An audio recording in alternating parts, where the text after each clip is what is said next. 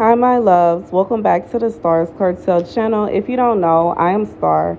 The message I heard is enormous. The scripture comes from Micah 5:1-2.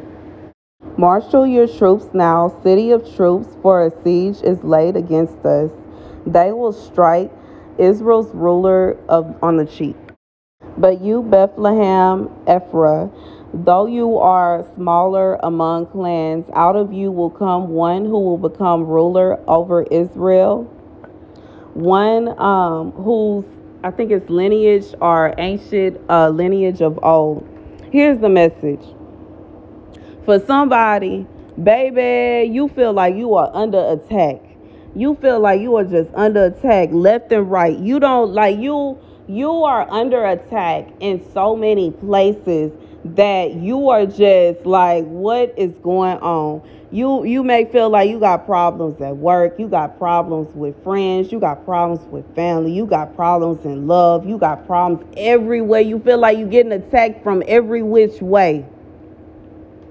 God said, although you are under attack, the blessing that He is about to bring to you is enormous. You are under attack, but the blessing that God has in store for you is enormous. You may have lost some things, but you will be restored. You may have lost some things. This is for some, you lost some things. You lost some things. You lost some things. You feel like you have lost the battle, but you have not lost the war, says the Lord. God says you may have lost the battle. You may have lost a few purses. Maybe you lost some clothes. Maybe you lost out on a job opportunity. Maybe you lost out on a car. Maybe you lost out on a house. God said the blessings that He has in store for you are enormous. It is a reason that you are under attack in such a way. The enemy would not be attacking you like this here if you ain't have nothing coming. God said, stand still and know that He is God.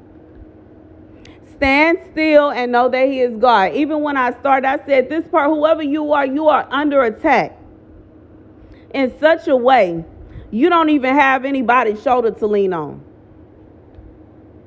You are just like, what is going on? God said your blessing that is coming for you is so big, it's going to scare you. It's so big, you going to be shook. You will understand why you were under attack in the way that you were once you received the blessing that God has for you. God say it's enormous. It's going to scare you. You going to be shook. God said just hold fast, hold on, and know that He is God. Know that He is under control right now. It's okay if you have to miss out on a party or two. It's okay if you don't have, it's okay whatever it is that you lost out on, don't worry about it. Whatever relationships you missed out on, that's okay. God got better relationships for you. Whatever opportunity you missed out on, God said the opportunity He really got for you is going to knock that one out the park.